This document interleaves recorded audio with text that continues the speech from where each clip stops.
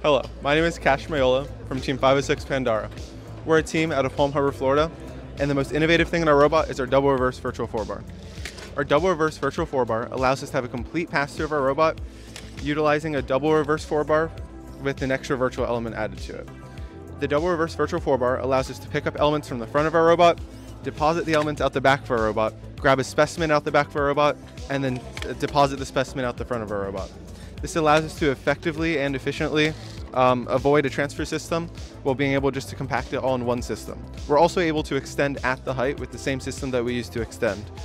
To get the full pass-through, we utilize 2 sets of MGN9 rails mounted together on a set of carts. And to reduce the size of our double reverse virtual 4-bars, we gear it together with 4 gears, allowing the entire system to be much more compact. On the end of our double reverse virtual 4-bar, we use an adjustable virtual 4-bar to make sure that our claw is always aligned to where we want to grab an element and allowing us to still rotate our virtual 4-bar, giving us the ability to grab elements, keeping the orientation of our claw the same. Thank you.